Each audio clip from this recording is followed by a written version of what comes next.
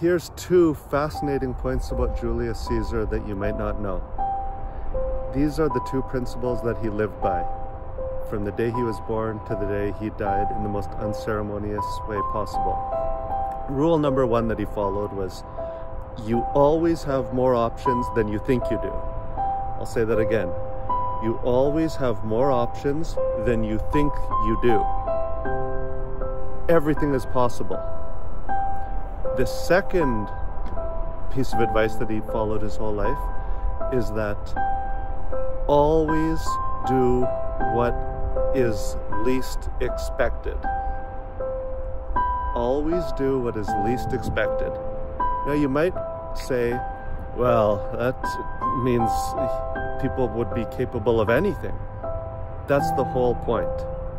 When you play by the conventional playbook, there's only so many moves.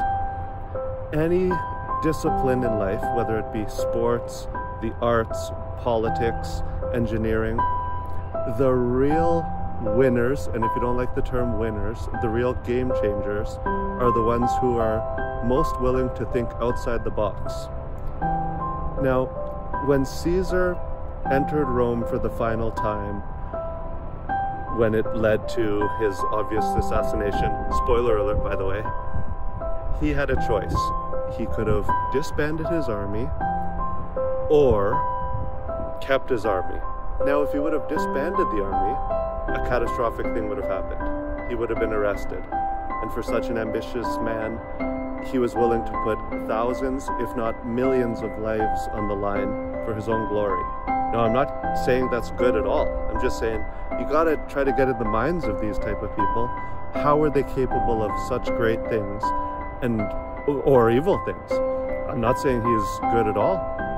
He killed more French people than most wars except World War I and II. Now, they were called Gauls at the time, and it's a long story that, trust me, I'll be making so many videos about the Roman Empire, the later stages of it especially, that I won't get into it too much here.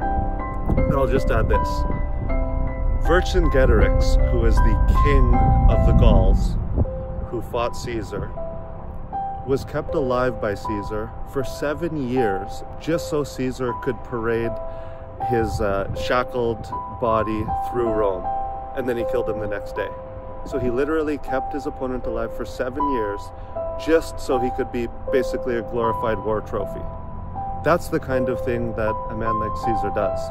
He's extraordinarily dangerous, and there are people like that today. I'm not one of them. I would never put down my own principles in the sake of glory. Anyone who wants to have glory ought to do it the good, honest way, by being smart and working hard. Have a great day.